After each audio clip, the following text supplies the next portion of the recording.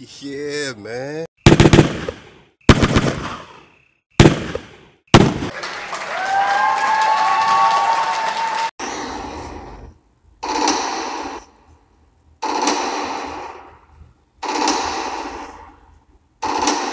This is the Prester Hour.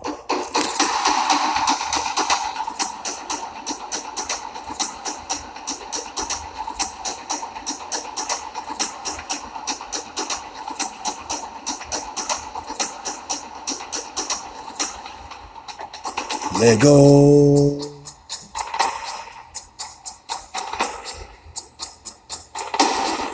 Shalom. Hey, out to the tribe, man. We're back on the search, the seeking, the Hosea 3 to seek HaWah and khandrop. Hey, man, why, man? Why, man? Something about seeking ThaWaDa, makes things boundless. It opens up the things that were once a limitation, and now you have no boundaries. I mean, now you can pop off in your investigation and be KTC, only, keeping the code only, HaWah only. So it's a pleasure to search for ThaWaDa. You can't do it until you KTC. You know what I'm saying? And I'm proud of the code keepers that enable this, to really be a 360 Dracon fly pop-off perspective that we can share together. Right here in the ether, man. Right here in the ether, man. It's all happening most high over everything. Hey, how my naga 5 eyes ma. We in that mem sauce. Hey, how my naga Yosef. A Lego.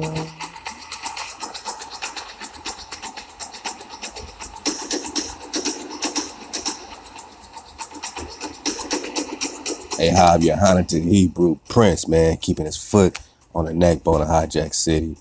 Let go, man. We popping off right back in Prester, John the Legend and his sources, Crusade text. This is compiled by Keegan Brewer, dropped on us by Aqua Tide Battle and the Battle family. And, she actually made a PDF for the real Nagas that need to enjoy this. So let's belly flop right here in the interpolation E of the Prester John letter. We talked about it many times. We belly flopped through it many times. Let's see where this can take us.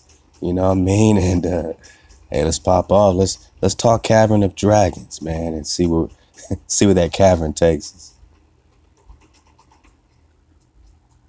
HaWah.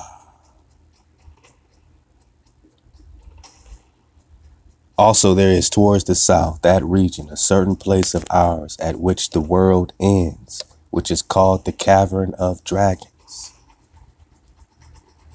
It is long and wide, excessively difficult, and most severe in severity and difficult, with the deepness and depth that is most deep and most cavernly, full of secret places. Indeed, in this place there are infinite thousands of dragons, which the residents of those surrounding provinces guard with the greatest diligence, lest any wizards from India or elsewhere are able to steal one of those dragons. For in fact, the princes of the Indians are accustomed to having dragons at weddings and at other banquets of theirs, and without dragons, they do not consider the banquet to be complete. Just as cattle and mule herders are accustomed to humble and humanize the horses young, to teach and tame them, and to call them by their own names, to place bridle and saddle on them, and to ride them wherever they wish, so too these men who have custody and command of the dragons, the dragon commanders, my naga, humble the same dragon, their incantations and magic. We talking naga magic. Humanize them, teach them, subdue them, and call them by their own name, place bridle and saddle on them, and ride them whenever and wherever they wish. How did this letter get to all these kingdoms? Through the code, no matter where they were, they got this letter, though. It was translated in over 70-something or 100 and something languages. For every year, these dragon people release to our magnificence for tribute 100 men, dragon masters, and 100 dragons humanized in this way, which are like cows amongst these men. And when these men play with them admirably by leading them here and there by the head and the tail, the dragons are like dogs, Truly, these men with their dragons are our couriers, when it pleases our clemency. Desiring to know all the news from every part, we send them with these dragons, flying through the air, through every climate of the world. This is the Prester Hour.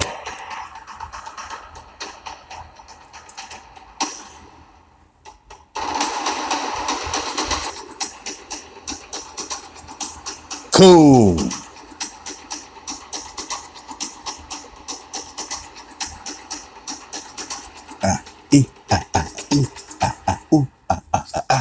Let's go.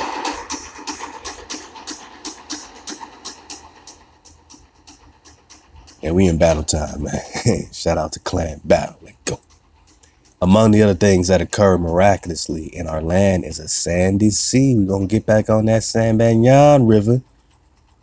Sandy sea without water.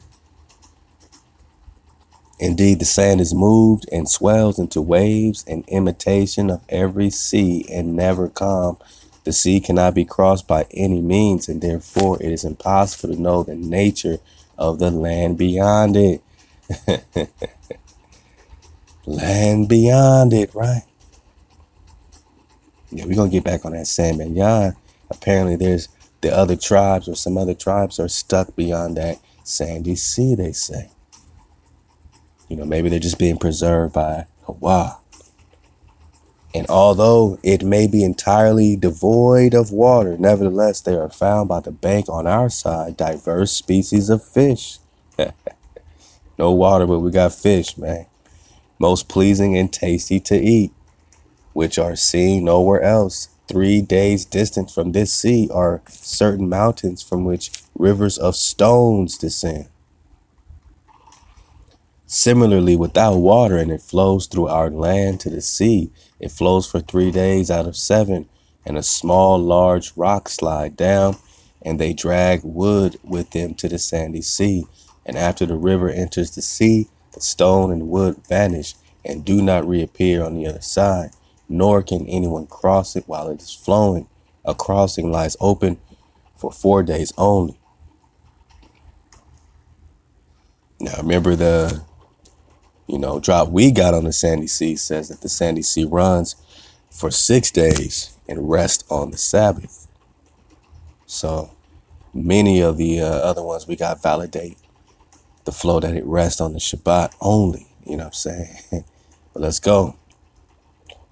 Also, there is, because remember, this is a translation of a translation of a you know what I'm saying? So, we still got to dodge the hijack. They want to bring in their Christianity, their Roman Catholicism.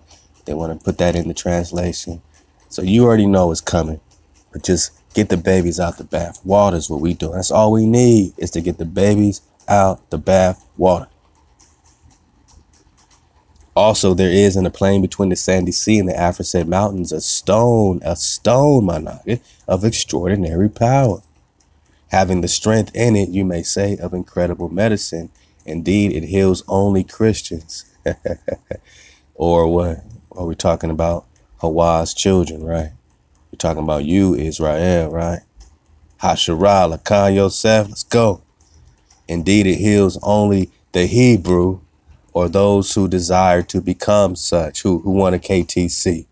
This stone has incredible medicine for you, who are being held back by some kind of illness. So those who want to become real Nagas, but they're being held back by some kind of illness in the following way. There is a certain stone that is concave like a copper shell, in which there is always water at a depth of 4 fingers, and it is always guarded by 2 men of respected sanctity. These men first question those who are coming if they are or wish to become, they say, Christian. We say KTC. Do they want to keep the code? Let's go. Then if they desire health in their entire soul, because imagine King David saying this, what would King David care about Christianity? About this JC who's supposed to supplant him as having all this power by the Creator and returning, like Jeremiah 30 says, David will be raised again, whom I will raise for you. We're talking the end of days. So how many real ones is being raised up? Well, we know we got a lot of ancestors returning. So, you know what I'm saying? Don't let them supplant, hijack, you know what I'm saying, the real one. Again, Hosea 3:5 don't say Israel's going to wake up, return, seek the Creator, and JC. So we're not talking Christianity. We're talking King Dawid, the Khan, the Rex Negus. So are they questioning him whether they want to become Christians, you think? I mean, translation, interpolation, C. Or are they saying, hey, man, do you want a KTC? Are you going to keep the code? Let's go.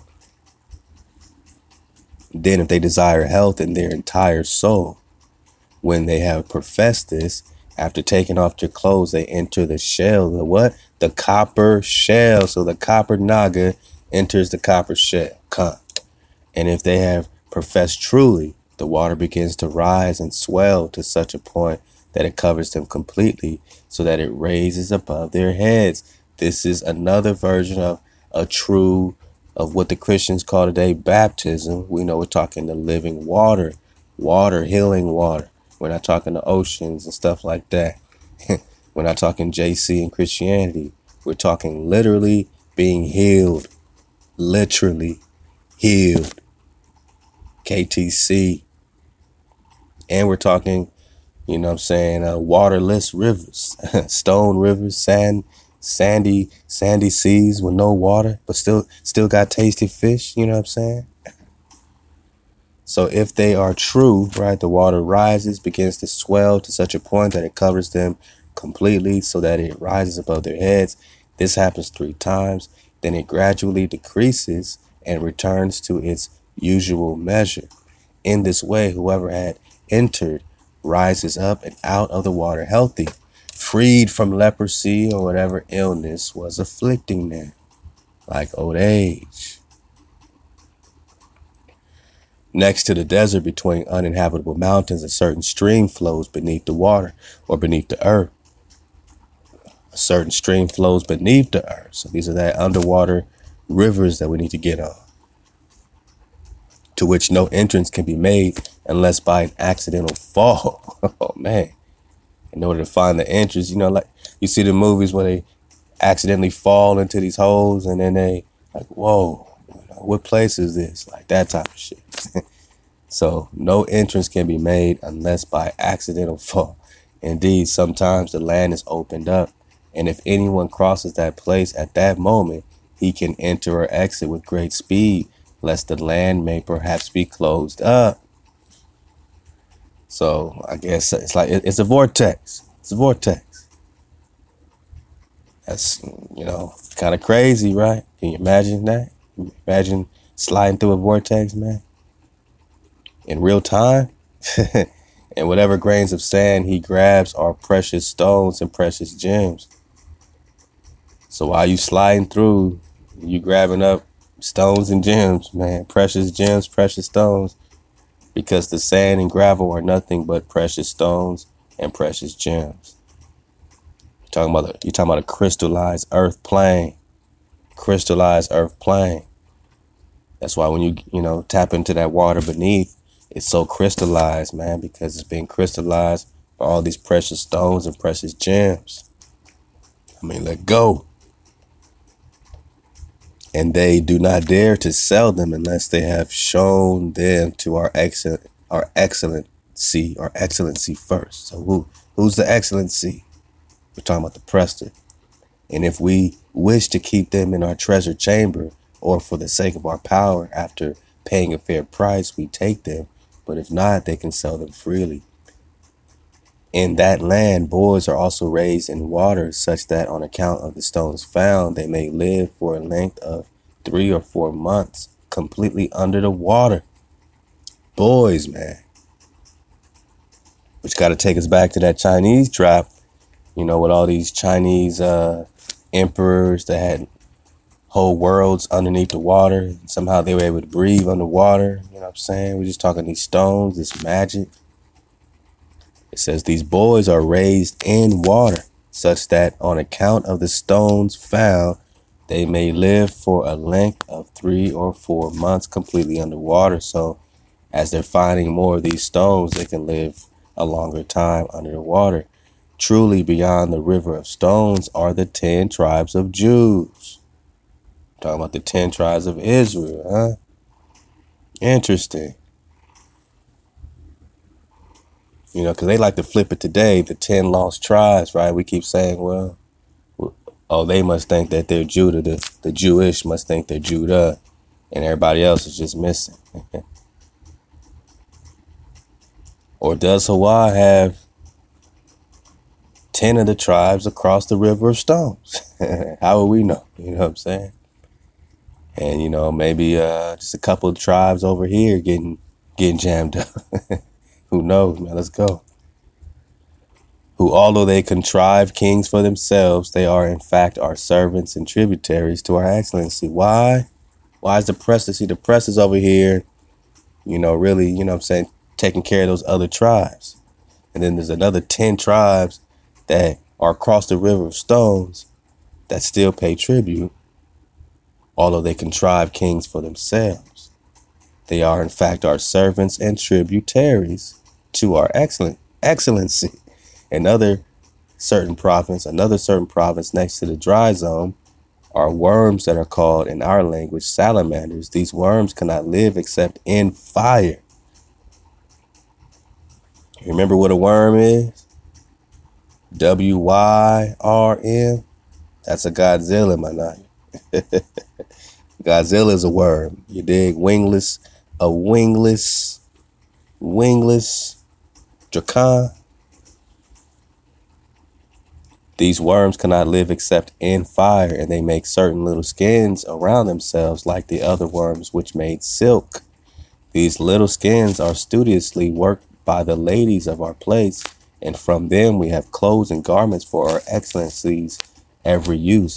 These garments are not washed except by burning them strongly in fire.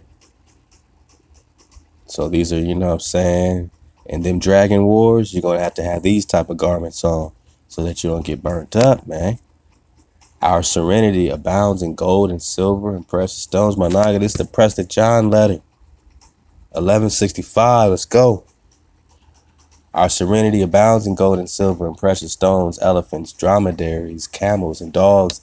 Our gentleness takes in all foreign guests and pilgrims. Uh-oh, that was the problem. The pilgrims came in, man. Let's go. There is no poor man among us, neither thief nor robber is found among us, nor does any sycophant have a place here, and nor is there greed.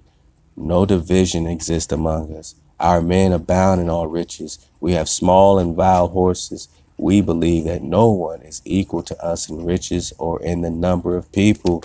This is Naga in Nagaville. India Superior is Nagaville.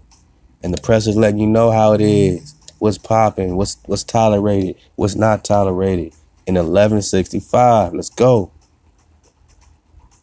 In addition, among the other marvels of our land, which seem extremely incredible to men, we have 5 incredibly virtuous stones the size of hazelnuts. 5 stones the size of hazelnuts. The nature of the first of these is such that if it is placed beneath the sky in either winter or summer, listen up, it creates for so much as 10 miles around itself. Whoa. Let's back it up. Hey, this is the Prester Hour.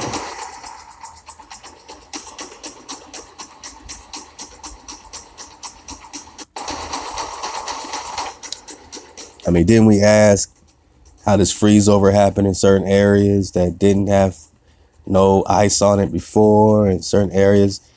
Is this a way to preserve your land if it's being invaded? Is this a way to preserve Terra Sancta?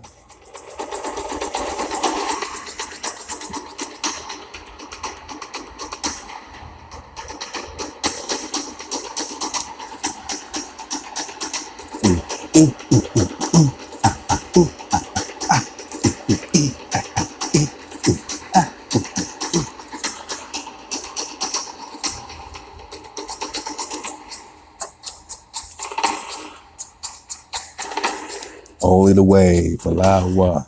We're reading the Prester John letter. How many niggas is sitting back reading the Prester John letter? Huh? How many niggas popping off with us, my nigga? We just popped off Prester John number 70. We've been doing this for years, man. For years, man. Over half a decade searching for the priest king in the literature, in the books, in the poetry. Searching through, you know what I'm saying? You know, just trying to find the drop, man. Trying to understand the story. Looking at the maps, trying to understand the story. Halal HaWah. What did we just get in interpolation E, man?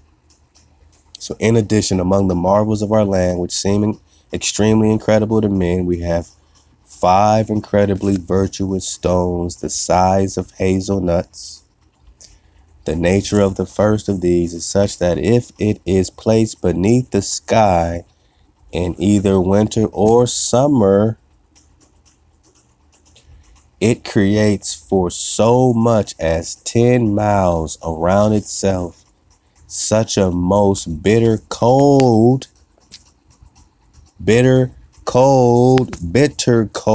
Antarctica, bitter cold. How many hazelnut pop off stones did they do? I mean, we're surfing the wave. So you place this stone beneath the sky, and then it creates as much as 10 miles around itself of the most bitter cold, that accordingly no man or animal can suffer half a day's journey without at once crowding together and dying.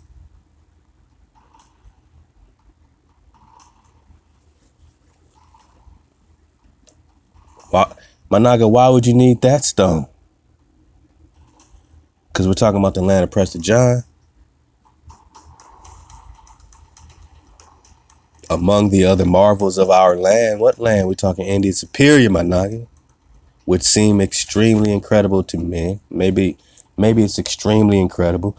Maybe you can't believe it, but we have 5 incredibly virtuous stones the size of hazelnuts. Sound like infinity stones, man. The nature of the first. So one of these joints, what you do, you put it down, bang. Then you got the most bitter cold for as much as 10 miles around. Okay. And no one can suffer through it for even half a day without dying. The nature of the second stone is such that similarly in either winter or summer, it is placed beneath the sky. It creates a great and most fervent heat that no living creature can suffer half a day's journey without being thoroughly consumed and turned to ash like an atomic bang, right? Damn. So one stone is like a super atomic bang situation. The gamma radiation type of flow. A fervent heat that no living creature can suffer half a day's journey without being thoroughly consumed and turned to ashes. The other one makes a severe cold. Okay. Like a stirrup consumed in a kiln of blazing fire.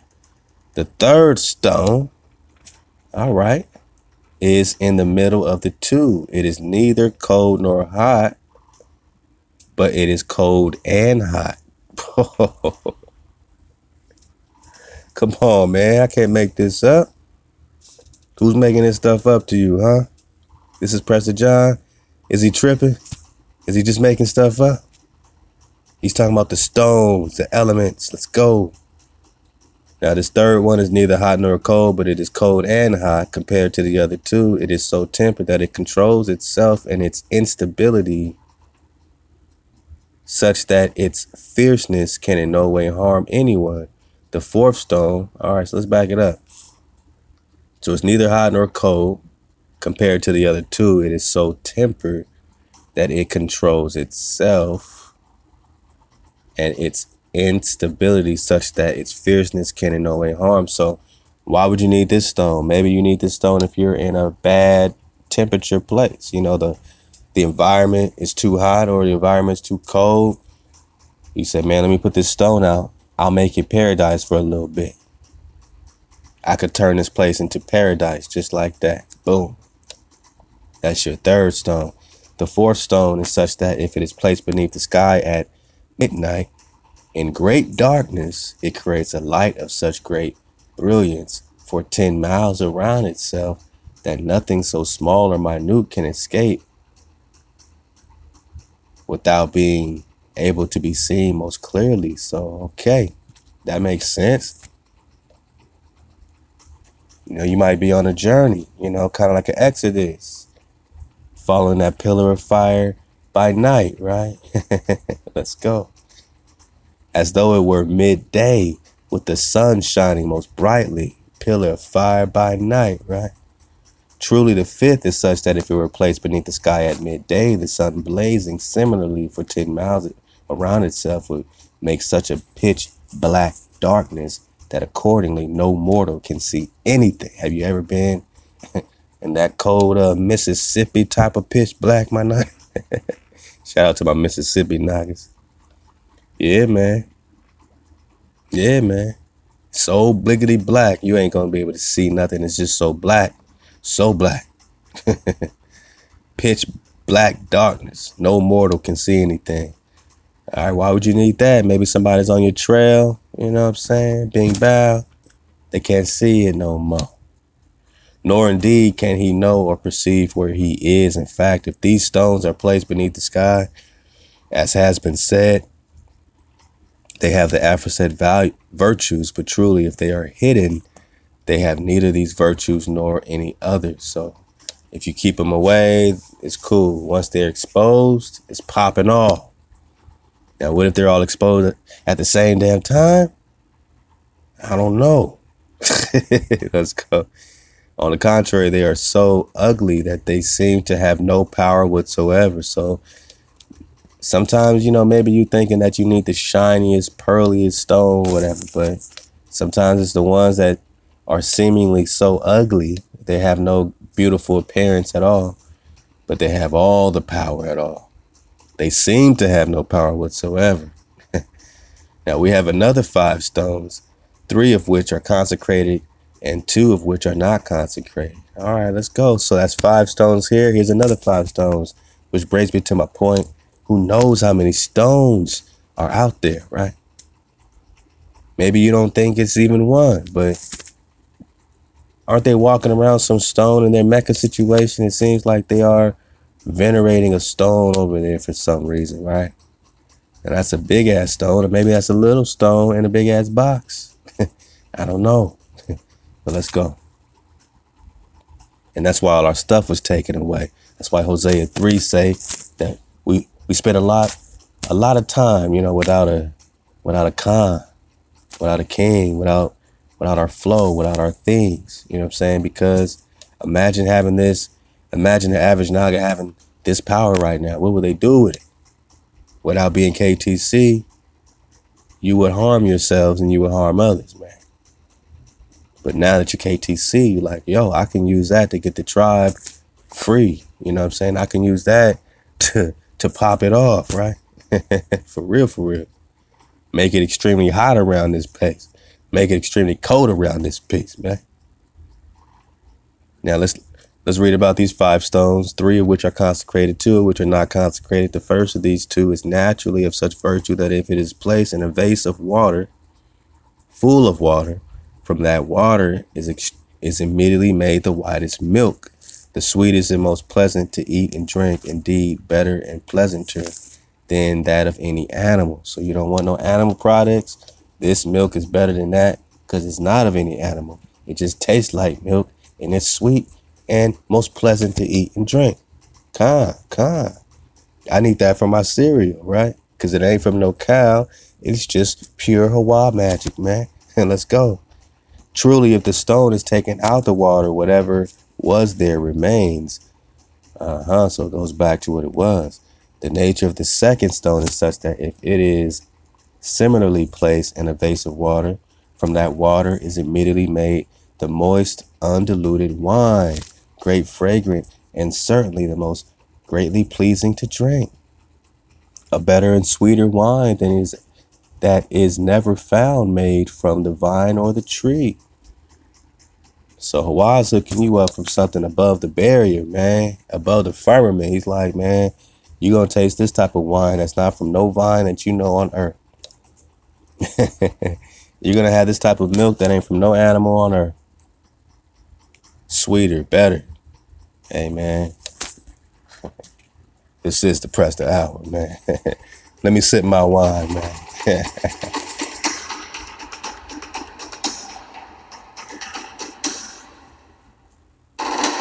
HaWah. HaWah. HaWah. HaWah. HaWah. HaWah. HaWah. Yeah. Yeah. Yeah. Let's go.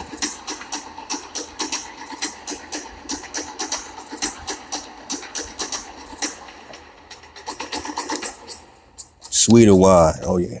Better wine. Oh, yeah. And if the stone is lifted from the water, whatever it was, there remains, it is said, or as was said above about the other stone.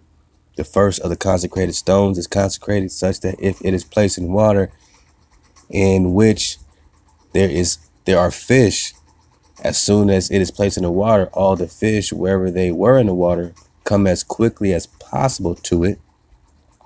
It cannot be separated from it for as long as it's in the water. Such is the virtue of the stone's consecration. And then whoever wishes to catch fish may have however many small or large fish he desires. Wow. I mean, you want to feed the tribe?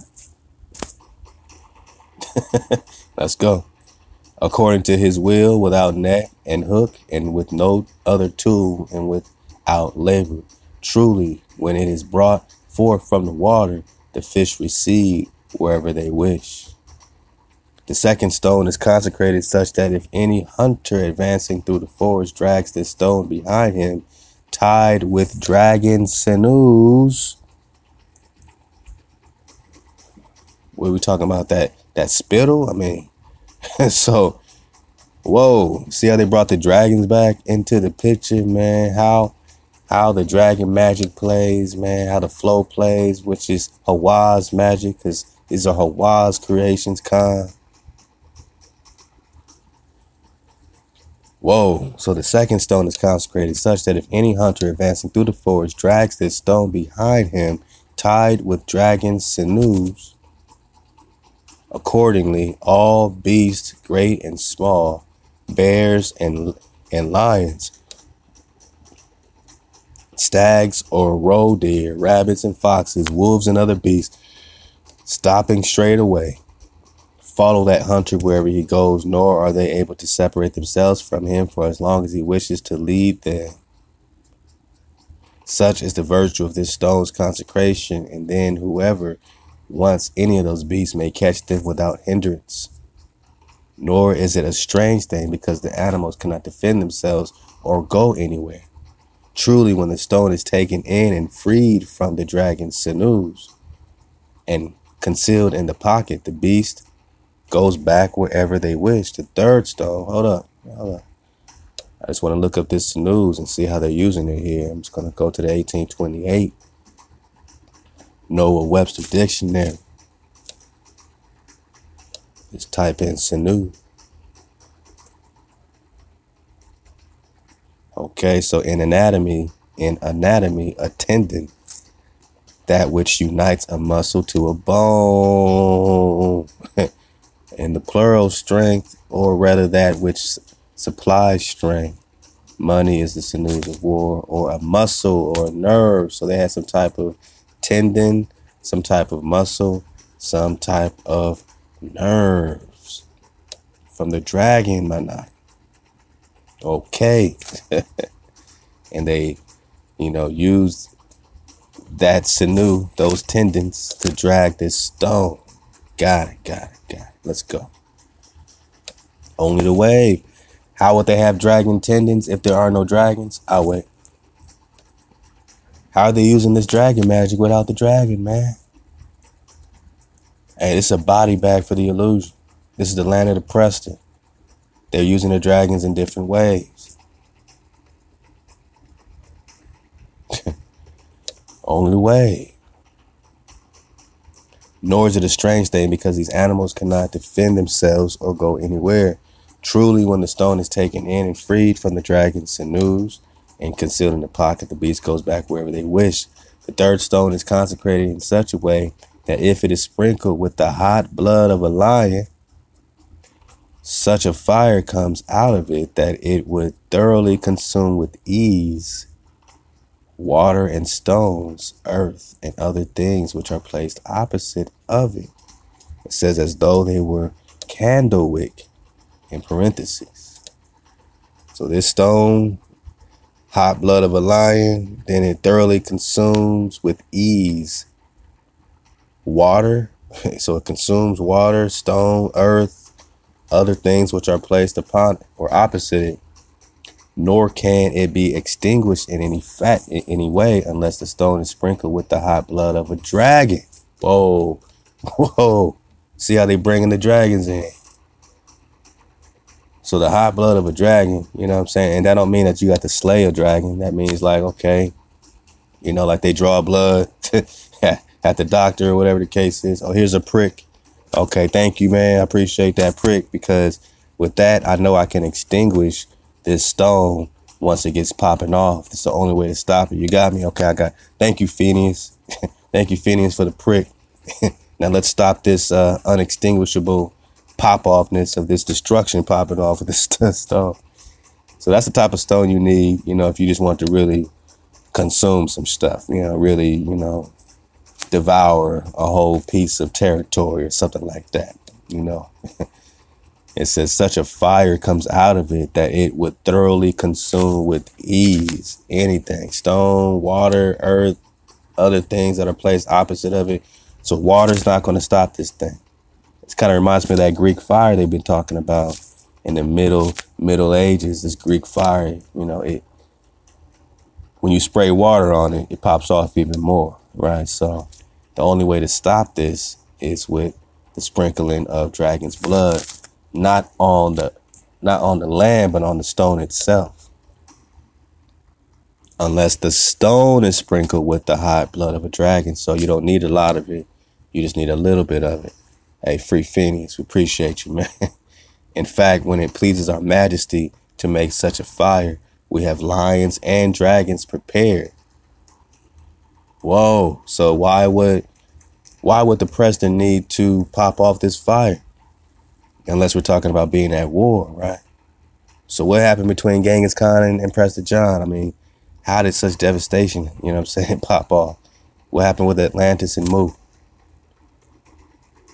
Now, when they want to pop it off, because it takes the hot blood of a lion to start it and the hot blood of a dragon to stop it on the stone. Like in Haunted Men breaking down, this is clearly magic, right? But this is your, you know, natural by law, you know what I'm saying, Ibaru, you know, priest Khan, India superior frequency. Our issue was putting our frequency before the source of our frequency. We had such powers that we forgot the source of the power. You know what I'm saying? We thought we just had it. It's going to keep going. Yada, yada, yada. We were wrong, my name. We were wrong. You always need to KTC. You got to come back to your source. So we have lions and dragons. If there's no dragons, why are there dragons here? If dragons are a myth, then lions got to be a myth, right? Because they got lions and dragons. Prepared by whose blood the fire is indeed kindled and extinguished. Of course, we burn up our enemies with such fire, if any ever appear to us. Whoa, we in battle time. For the dismount.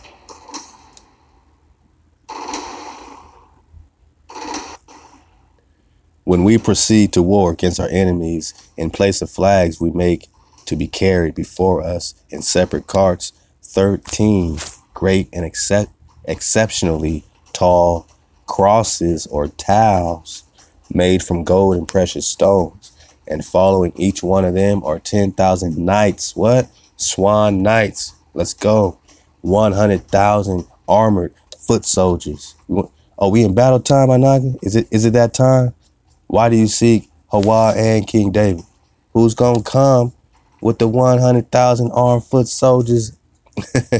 Who's going to come with the Dracons?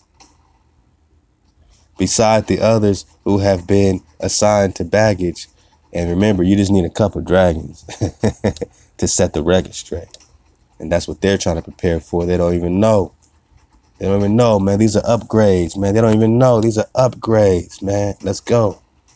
Beside the others who have been assigned to baggage, chariots, and carrying the army's provisions, truly, when we ride out normally, a wooden cross goes before our majesty. Now, dodge your own damn hijack. You already know they're going to try to come with their Christianity, man. Decorated with no paint or gold or gems, so that we may always be mindful of the passion of the Lord. JC. Okay. Or is it being, mindful of something else? To have this one have no gold. What's it got to do with Joshua? Who wore a robe filled with crosses? According to Gerald Massa in the book of the beginnings, Joshua, or Quetzalcoatl, wore a robe filled with crosses. Quetzalcoatl led his people to the promised land. What's it got to do with Quetzalcoatl? Tapuzin. Let's go. And one golden vase full of earth, so that we may recognize that our flesh may be returned to its origin, that is the earth, and another silver vase full of gold is carried before us, so that everyone knows that we are Lord of Lords. Our magnificence abounds and excels in all riches that are in the world. Among us, no one lies. No one is able to lie. And if someone begins to lie there, he immediately dies. No lies. That is, among us, he is considered to be a dead man. Nor is mention made of him among us. That is, he receives no further honor among us. A lot of times people want to come around you and they want to get honored, but they come in a hijack frequency. They come bearing false witness. They come with the static. And as much as we want to, love and honor our brothers and sisters, it's impossible to honor those that are, choosing to bring anything against HaWah's code. Whether it's a power, whether it's a covetousness, whether it's bearing false witness, we can't honor that, my nigga. It's not, we don't love you. We just can't honor that frequency. See, this goes back a long way. He immediately dies. That is, he is considered to be a dead man because no mention is made of him among us. That is, he receives no further honor among us. We all follow truth and love each other. There is no adulterer among us. No vice reigns among us. This is the land of the Prester, and this is the Prester Hour.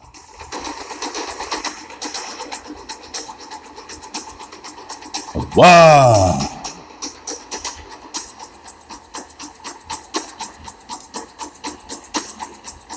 ThaWaDa!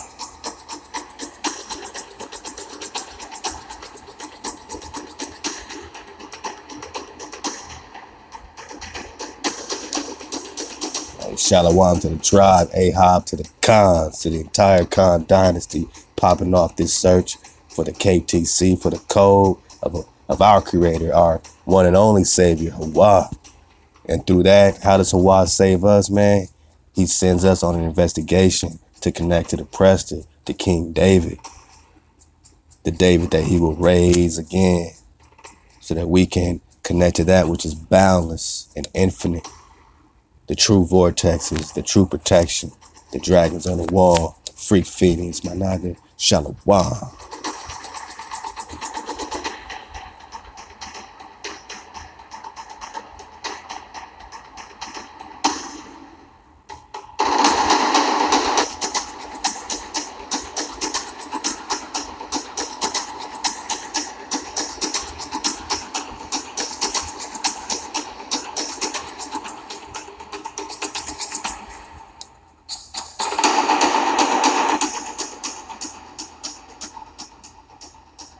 Yeah, man.